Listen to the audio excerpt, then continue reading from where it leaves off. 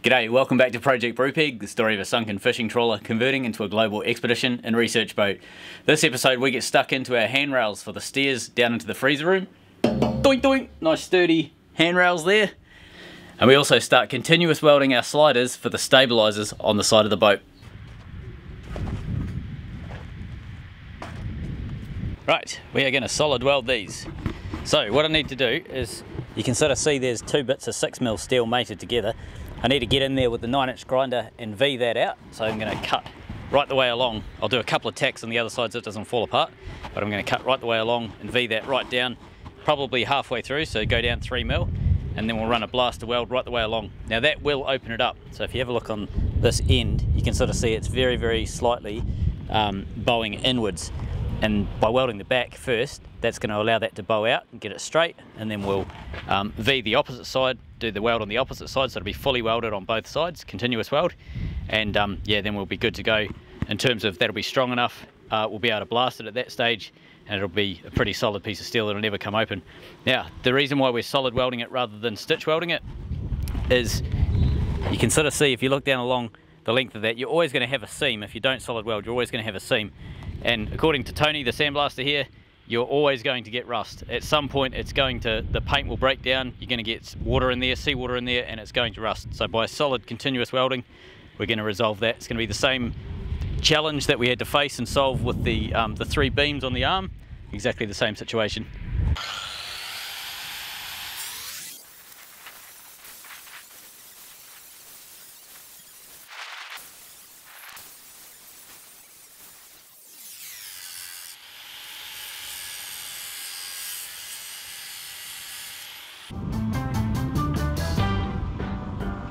You look prepared for something. I am. It's hard to tell what. Oh, I'm seatbelted in. Let's do that.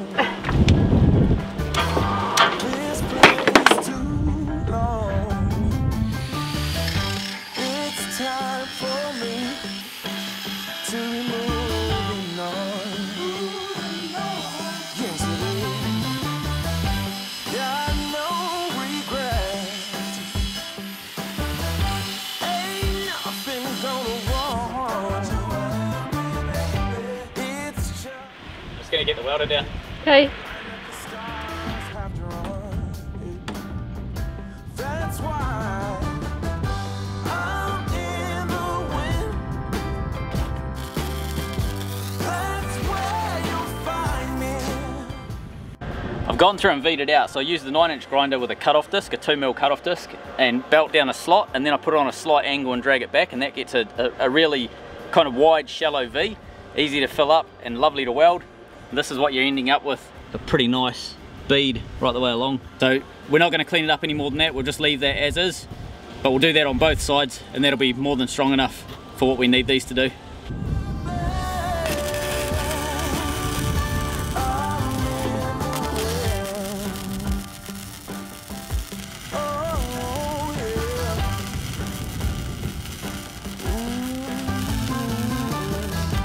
It might seem bold, headless and careless. This is what we're finished with, so it's kind of pretty nice. Some of them are pretty big. Just give them a bit of a flapper wheel down just to make sure that they're lovely. But all the way along, that's a nice solid weld. You can kind of see, dig right in, you can sort of see the quality of the weld. That's going to be perfectly fine for what we're doing, and we'll spin it over and we'll do the same on the other side. But the thing that we have to manage, if you look down the length of that, you can see there's a bow in that. Sort of easy to see it that way around. When we weld it on the other side, we have to make sure that we put enough heat into the middle to actually get that straight again. So, something to manage.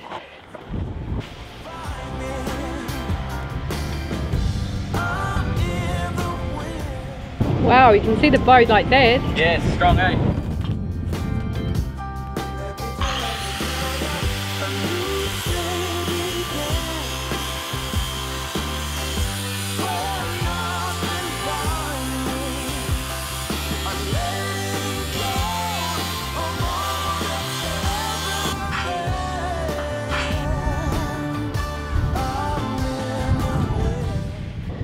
If you look along the length of this, You can see the bow that we talked about sort of earlier going basically above the sawhorses. You can sort of see the level there. But what's happened, if I come right down this end here, the distance between the top is different from the distance at the bottom here. So it should be 41 mil. At the top we have 37-ish, and at the bottom it's probably going to be 41 mil. So what I need to do is jack that out, get it back close to the 41, and then weld it. If I weld it now, it's going to close up more, and then if I jack it out once I've welded it, the welds are more likely to crack if I do it that way around. So I've got to get the distance to be 41 millimeters. That's my magic number. At the moment they're doing that, and it's 37 millimeters at the top here. So if I weld it as it is, it'll pull in more. It'll go, I don't know, say 34 millimeters for argument's sake. And then if I jack it back out, because I've got so much steel on those welds, I'm more likely to crack it at that point because I would have put heat in and a whole bunch of other stuff. So what I'm better off to do is jack it out now where it's not fully welded. Jack it out now and go slightly over the 41, and then when I weld it'll pull it back into the 41. You want to do it soon because you want some heat in there. I want it right now. Yeah. Where's your measuring thing? It's up here.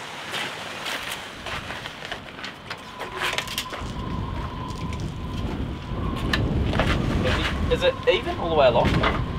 Like, it's 37 there, but 39, 40. Oh, okay, it's just at the end. 40, 41, 41, 39. We're on. It's actually only a bit. The end's open, eh? It's okay? It does a wobble, it's not even. So it's just the end? Yeah, like you can see it there, it tapers in. Like you got 38 and a half, 39 and a half.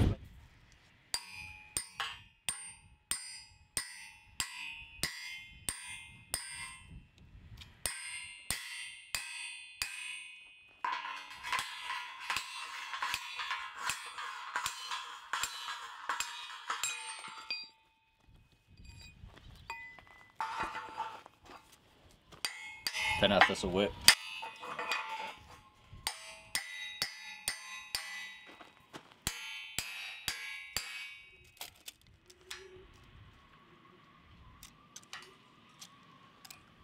Okay, so we've got 39, 39, 40. So it's working? It's working. Just move it back.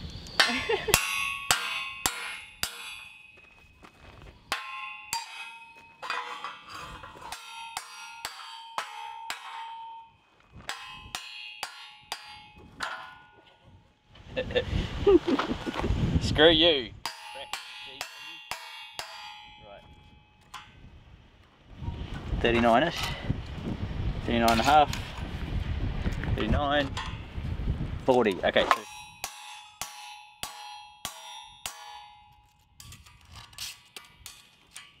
okay, 41. 40. So 40. 40, 40, 30, it's starting to go into 39s, 39 and a half, 39,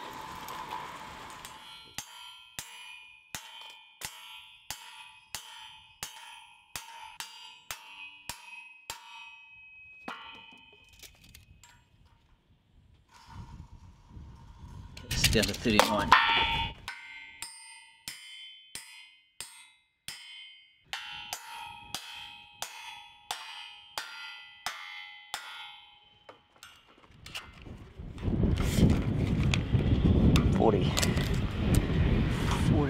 $40, so let's go a little bit more.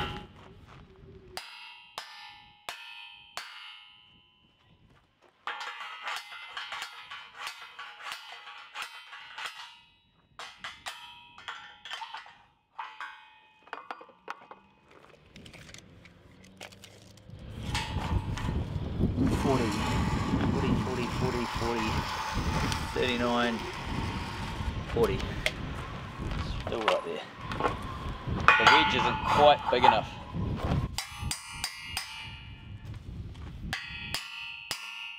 $40, 39, for you. I don't think I'm moving it. Really? Do you need to get a bigger wedge? Corners of the wedge, as we've whacked it previously on the top, it's flared out on the top. It's gone sort of plumbed out. Bit hard to see, but I'm thinking if I just shave those two little corners off there, I'll be able to actually get this right down in and really get some grunt on, because I can only get to about here before it starts to bind up. I wonder if you need to put blocks in so it can't bend.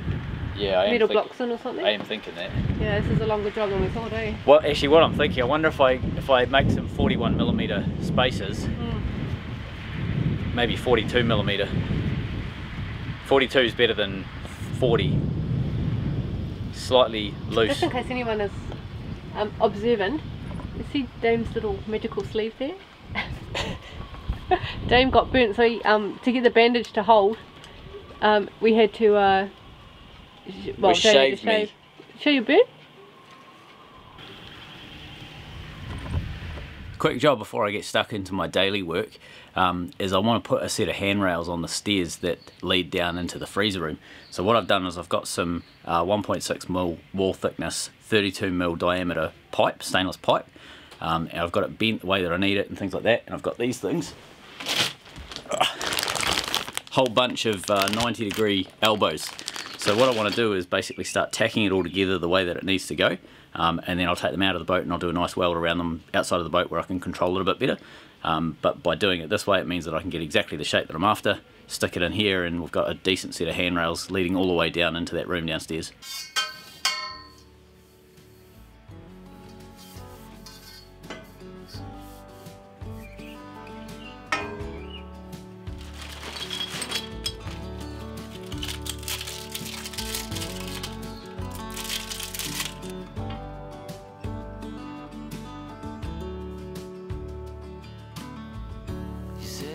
Tell you everything I've seen, friends I've made, and then you tell me how you've been. Okay. Little trick I use when I'm doing pipe, so whether it's plumbing or stainless or whatever, put it where you want it, draw a couple of lines so that you can get it exactly rotationally lined up, and then I always mark it like A, and that way I know when everything's in pieces, I can always make sure I get the right bit welded to the right pipe.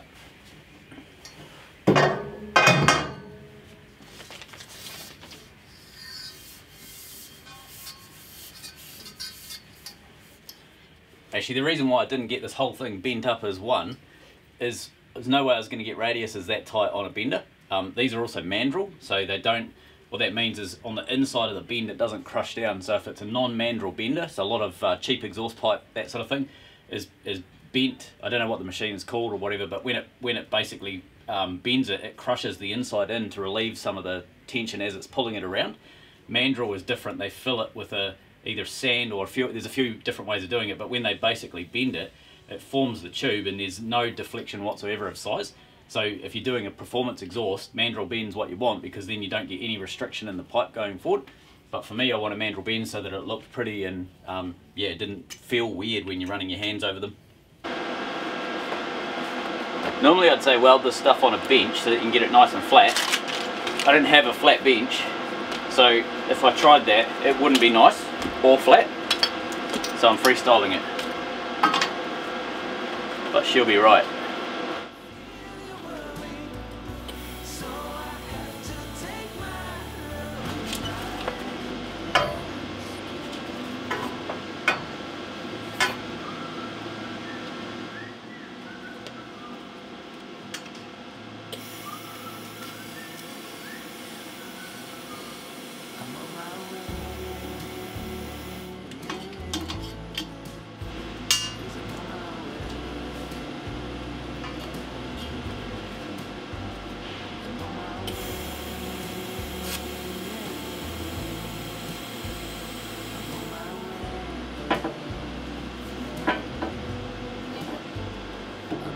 So standard procedure for Brupeg. The blueprints for this design are in here. Nothing is drawn on CAD. I know that's going to make some of you have an absolute coronary, but we will survive.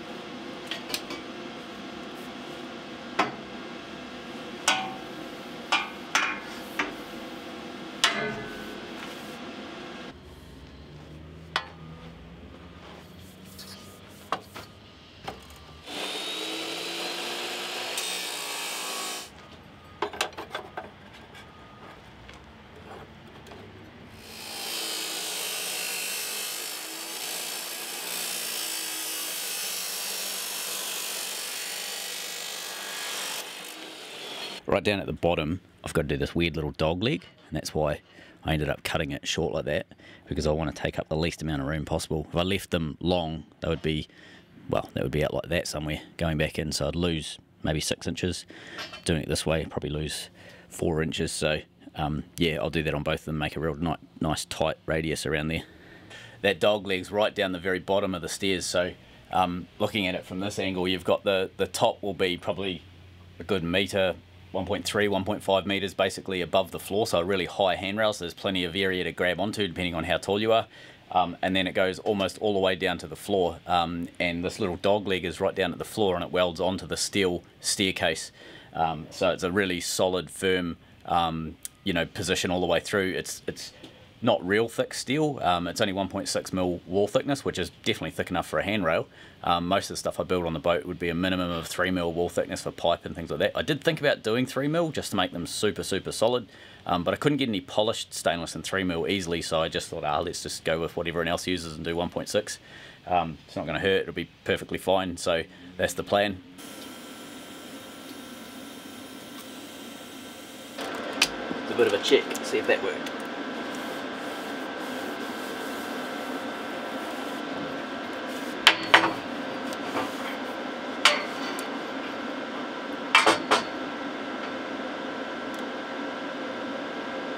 We'll call that a win. I fucking hate TIG welding. I love it, but I hate it.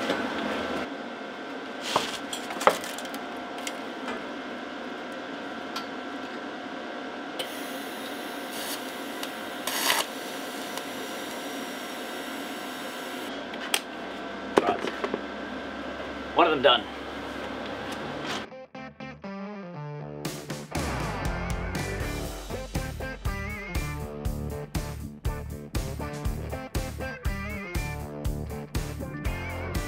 Keep talking good, keep talking sweet, keep Alright, they've been scuffed over. So my plan here is not to get the walls smooth and shiny, so for any car painters out there, this is not the surface that you want to be looking at for perfection. Basically what I want to do is, like you can sort of see here, there's lots of little dark spots. That's where the white has gone through into the resin underneath. I just want to knock out any sort of lumps and bumps so that when I put a coat on this, it's not going to have big obvious runs and things like that. The last lot wasn't too bad, it hid quite a lot. But I just want to get it a little bit smoother, so I'll put 3 coats over the whole lot and we should be good to go. Start putting the bed in here tomorrow.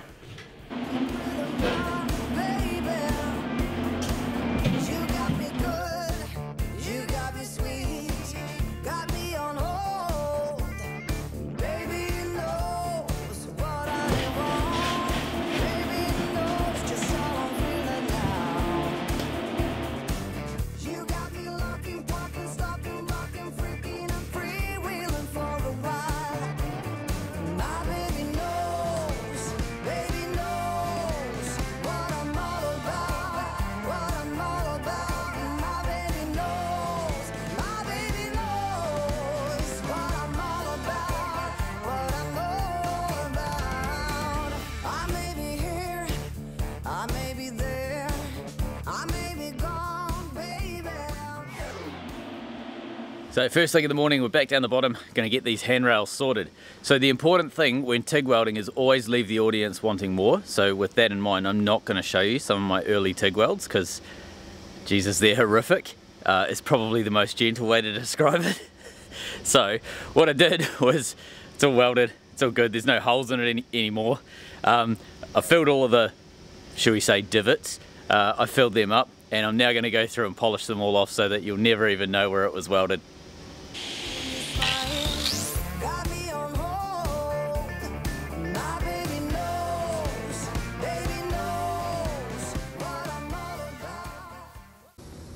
This is what it comes up like with a bit of a decent polish. So that there is just 60 grit. I'll see if I can get closer and show you the marks.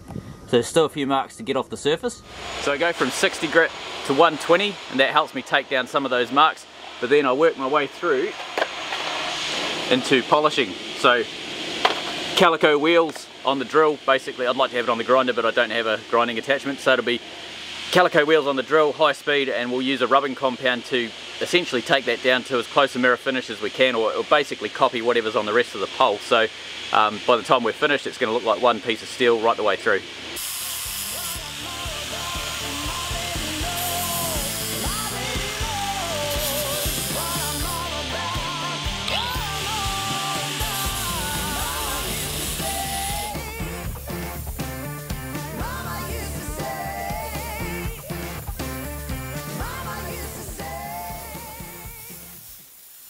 So this is after 120 grit. There you go, you can sort of see the mark. See if I can zoom in.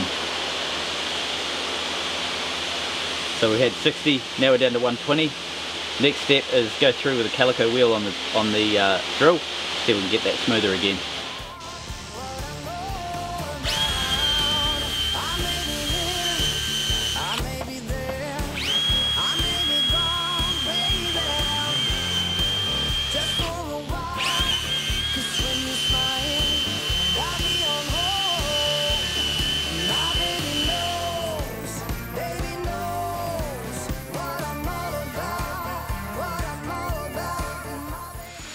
So as you saw before, that is 120 grit. So we've gone from 60 to 120, straight over to the same basically piece of steel that's been polished. That's with the first round of polishing. I actually don't think I'm going to go much further than that because it's come down to pretty much what this polish finish is on the pipe as it is. So I think we're happy with that and we'll just roll. Remember, this boat doesn't have to be pretty, it just has to be super functional. And absolutely that fits that plan. This is where the handrails need to go. And you can sort of see, if you look down there, come on this angle here, you can see the stairs and the wall have a bit of a kink going on. And then if I zoom right in, you can see I've created the same bend in the bar itself. So what we need to do is line the bars up, I'll zoom back, line the bars up so that they mount onto the wall, and then go all the way down the stairs. You can see right down the bottom we've got that little twist on the bars, and that links back up to the stairs themselves, onto the side beams. So we'll get that mounted and you'll see what I'm thinking when I came up with the design. I can't use a grinder in here to just flap that off. It'll take me 2 seconds with a flapper just to buzz a clear bit of steel, but because it's the inside of the boat, I don't want to put crap everywhere. So whenever I'm ripping off paint like this, I've got to go through quite a few layers because this was the original rear wall of the wheelhouse when it was a fishing boat. So there's about, I don't know, 5 or 6 layers of paint on this already. So I use a file, scratch down as much as I can into steel, and then I just get a 40 grit or a 60 grit disc and just give it a scuff up by hand, and it's everything that comes off is then just vacuumable. Doesn't really leave a lot of crap through the boat. So my plan is to get that up like so. I'll put the handrail into there and I'll tack it in, line it up down the bottom, tack the bottom in as well, and it'll sit like that, and then I'll use that to measure across and be parallel on this side. So get one in, I'll start putting the other one in.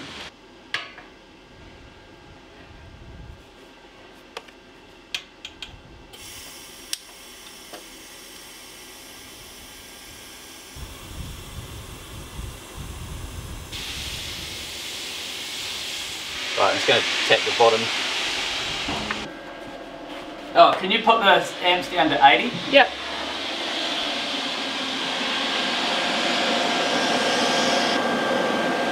Okay.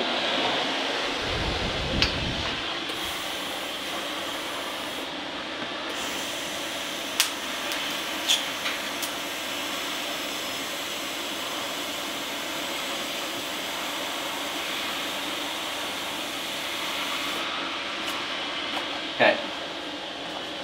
Wow, that looks gorgeous. Tacked. What a lovely design, darling. Yeah, it's going to work quite well, eh? Yeah, I think it's neat. I like you've got that little curve at the bottom because when you're going around the corner you just grab it as the boat's moving and it's like a little handhold. So now I can get this one parallel. Now that I've got that one in, I can do some measurees. I wanted them quite high so that you can grab them like quite high up when you're going down. Yeah, tall people as well, eh? Yeah. And you can just slide down them basically. Lovely. Yeah. I wonder if we actually, I'd say we can. They're pretty smooth, aren't they? Give it a shot. Yeah, I'm going to MIG weld them in and then clean it up with a TIG weld because I don't have any 309 wire and I trust my ability to get a solid MIG weld on this. I don't trust my ability to get a solid TIG weld. Yeah, until you're confident. Yeah. It's too important. Safety's always got to be the priority. Okay, cool. You want to do that now or? Yeah. Und ja. How is Sven anyway? I haven't seen him for a while. Sven's been conspicuously absent. Up to no good. I'm just trying to figure out what's parallel, so I'll get a width measurement because because the width is kind of set by the bottom here. Are you on your mark? I am, yeah. Okay. 420. So I just need to make the top 420 and it's parallel.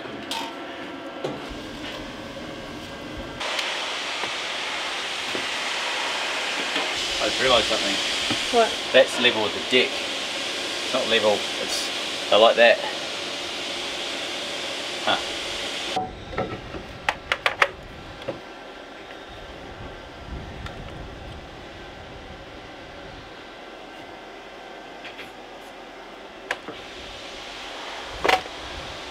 We came to a blinding realisation that this line was parallel to the deck. The deck's not straight, it curves off over here, so the handrails would have been skew. So we have to raise it about, I don't know, 1.5 inches, something like that.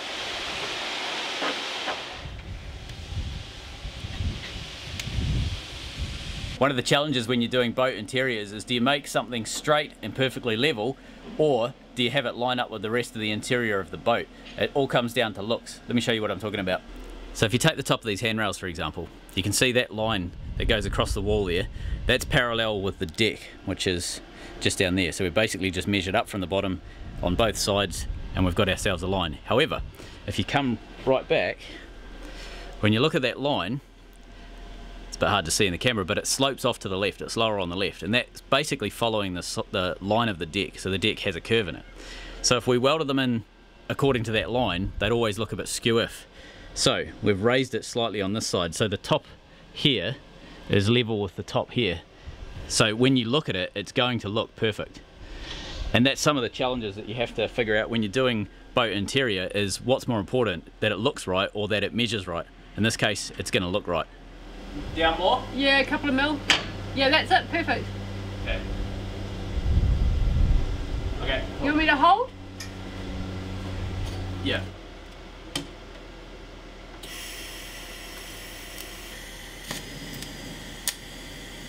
Alright. Hold it? Yep.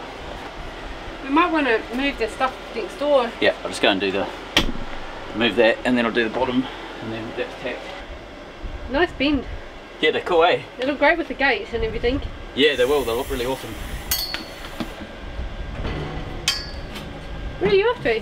I'm just going to tack the bottom. Oh, that's right, you're doing the other side. It won't tack itself.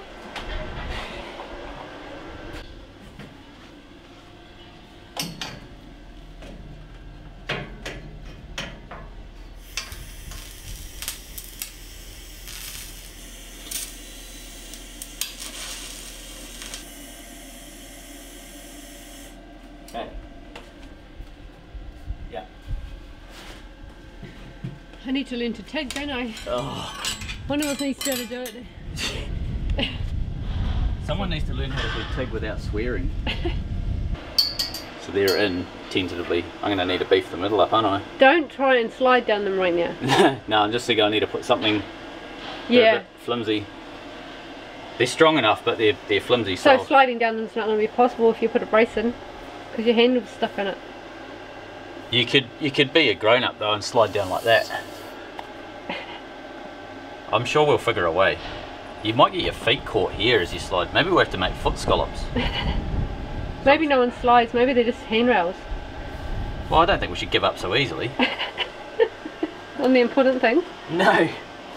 There are some things on this boat that sort of are symbolic to me of progress, and this is one of them.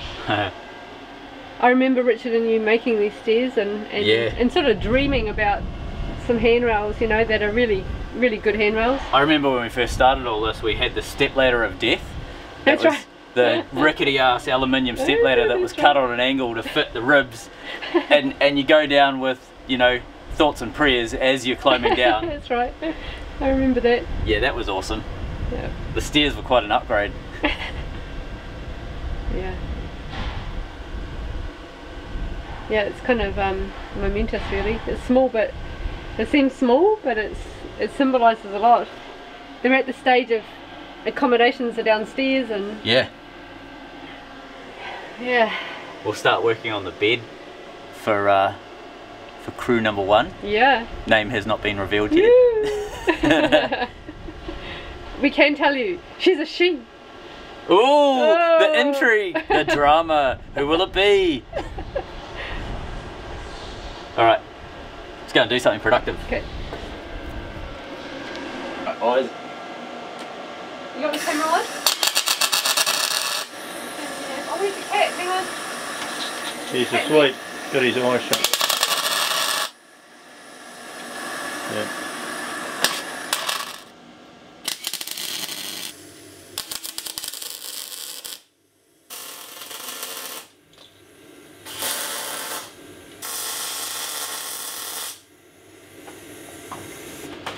Yep, that worked. They're quite solid now. Very good. Done? Yep, done. Alright. Yeah, soft. Let's build a wall. Right, give us that. Now that the preliminary job's done, well, they're quite solid now. I'll clean them up with a TIG when I've got a minute. Let me.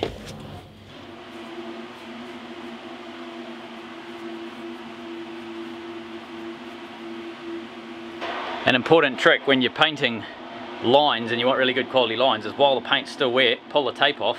That way you get a perfectly beautiful line. If you leave it till it's dry, you can end up cracking the paint off and you don't get that beautiful line.